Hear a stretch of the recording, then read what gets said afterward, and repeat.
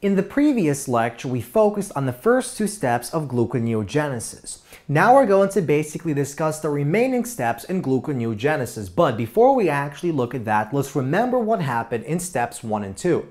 So in step number 1, which takes place entirely in the mitochondrial matrix, we have pyruvate being transformed into oxaloacetate by the activity of an enzyme we call pyruvate carboxylase. So basically this reaction involves the carboxylation of that pyruvate into oxaloacetate.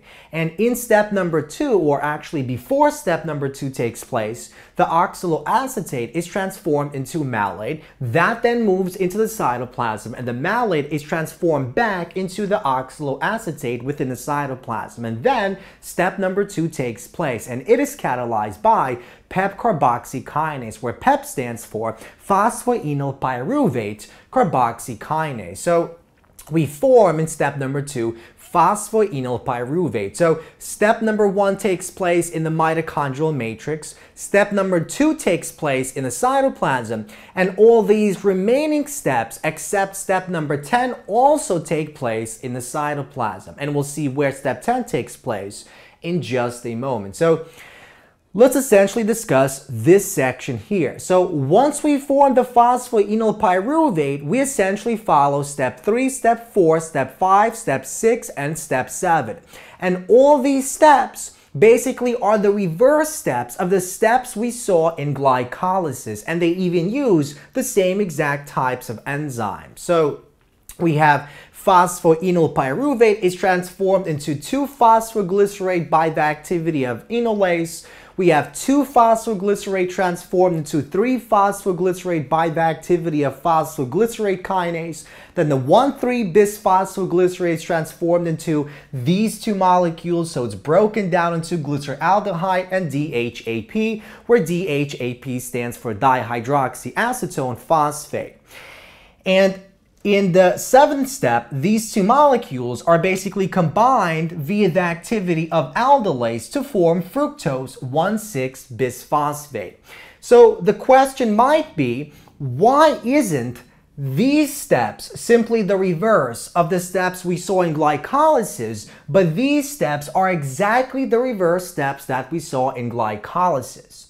Well, as I mentioned in the previous lecture, if we simply reversed the steps that we saw in glycolysis, in this particular case, those steps would actually be very endergonic. And so we don't want to have to input energy, and that's exactly why we changed the reaction pathways for the conversion of pyruvate into phosphoenolpyruvate.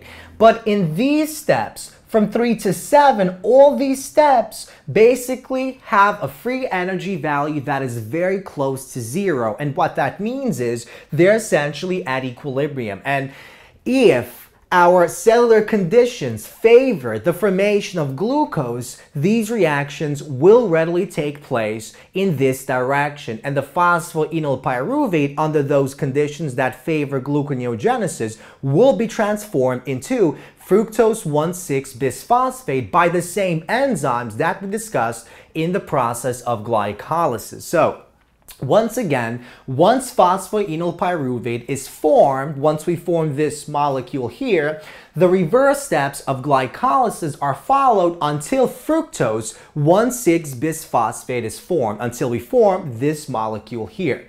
And these steps, steps 3 to 7, are at equilibrium and will readily occur under the conditions that favor the formation of those glucose molecules. But why doesn't fructose 1,6-bisphosphate simply follow the reverse step that we saw in glycolysis to form the fructose 6-phosphate? Well, because in glycolysis, fructose 6-phosphate formed fructose 1,6-bisphosphate via an irreversible step. And what that means is, in glycolysis, this step was basically a very exergonic step.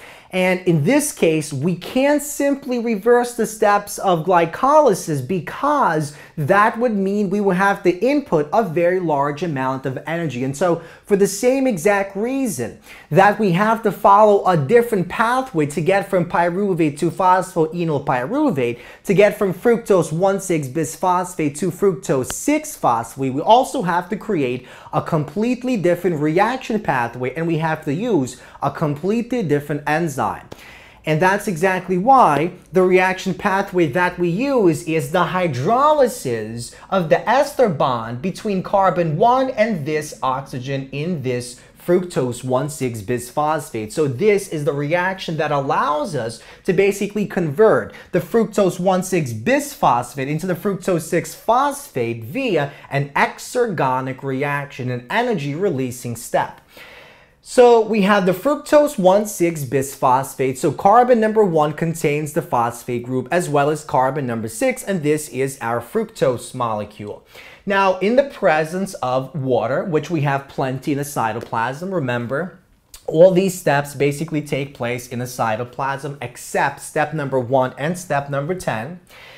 And so the water is used to hydrolyze this ester bond via the activity of fructose 1,6-bisphosphatase. And remember, it's a phosphatase because phosphatases take off phosphoryl groups while kinases actually put on those phosphoryl groups. And we basically break the bond and we form this fructose 6-phosphate, and we release that inorganic phosphate, the orthophosphate, as shown here. Now, this enzyme is an allosteric enzyme, and what that means is it contains allosteric regulatory sites. And as we'll discuss in the next lecture, when we discuss how we regulate the process of gluconeogenesis, this enzyme is actually used to regulate that process. So fructose 1,6-bisphosphate is an allosteric enzyme that is also used in gluconeogenesis regulation, and this enzyme catalyzes the exergonic hydrolysis of the ester bond at carbon 1 of fructose 1,6-bisphosphate. So we see that these two steps and this step are different than the steps in glycolysis, but these steps are exactly the same. Now, once we form the fructose 6-phosphate, then we follow the same exact step as in glycolysis, except in reverse. Why? Well, for the same exact reason that we mentioned here. Essentially, these two molecules in glycolysis are at equilibrium, and that means their free energy value is very, very close to zero. And so they're at equilibrium, and we can basically use the same exact type of enzyme, phosphoglucose isomerase, to transform the fructose 6-phosphate into the glucose 6-phosphate. So once fructose 6-phosphate is formed, it undergoes step 9, which is the reverse of step 2 that we saw in glycolysis. Now, once we form glucose 6-phosphate, what happens next basically depends on the type of cell that we're in. In the majority of the cells of our body, for instance, muscle cells, the glucose 6-phosphate basically stops here. It is not transformed further into glucose. And that's because in muscle cells, for example, in skeletal muscle cells, once we form the glucose 6-phosphate, we can now take that glucose 6-phosphate and either use it to form glucose molecule, use it to form pyruvate molecules, and then use that to form energy, or more importantly, we can probably store it as glycogen in case we have to use it later. Because remember, what is the difference between glucose and glucose 6-phosphate? Well, glucose can easily leave that cell, but glucose 6-phosphate is trapped within the cell. And so glucose 6-phosphate cannot actually escape the cell, and glucose 6-phosphate can then be easily transformed into glycogen. And so if the cell wants to form the glycogen, why would it want to basically go on to form the glucose? And then, because then it would have to go on to reform that glucose 6-phosphate. So in the majority of the cells of our muscle, like skeletal muscle cells, this step doesn't actually take place for two reasons. Number one, we want to basically make sure that glucose doesn't leave the cell. Number two, we want to have it in a form that can easily be transformed into glycogen. So Once fructose 6, once the glucose 6-phosphate is formed, it is usually not transformed into glucose in the majority of our cells. And this is because glucose 6-phosphate, number 1, cannot escape out of that cell. Number 2, can easily be transformed into glycogen. Now, what about cells like liver cells or kidney cells? Remember, the kidneys and the liver basically are responsible for regulating our blood glucose level. So the liver predominantly regulates our blood glucose level, while the kidneys regulate to a much smaller extent. But the point is, because liver cells, known as hepatocytes, and kidney cells basically regulate the blood glucose level, these cells have to be able to form the glucose, because only the sugar in the glucose form can actually leave that cell, because glucose 6-phosphate is trapped inside that cell. And so hepatocytes, liver cells, and kidney cells have the ability to basically transform the glucose 6-phosphate into the glucose, because then the glucose can exit that cell and enter that blood plasma, where the glucose can basically be used to maintain that concentration, that regular normal concentration in the blood plasma. Okay, so how exactly does step 10 actually take place? Well, first of all, as in this case, step 10 in gluconeogenesis is not simply the reverse of step 1 in glycolysis. And that is because, for the same reason that we discussed earlier, in glycolysis, the transformation of glucose into glucose 6-phosphate is a very exergonic process. It releases lots of energy. And so if we simply reverse the step in glycolysis, that would make it a very endergonic process in gluconeogenesis. And so once again, we see that this step actually follows a completely different pathway in gluconeogenesis. And as we'll see, it actually involves 5 different proteins. So we know that step 1 takes place in the mitochondrial matrix, and these remaining steps up until step 9 all take place in the cytoplasm. And so let's begin in the cytoplasm. Let's imagine this is the cytoplasm of our cell. So we have the glucose 6-phosphate.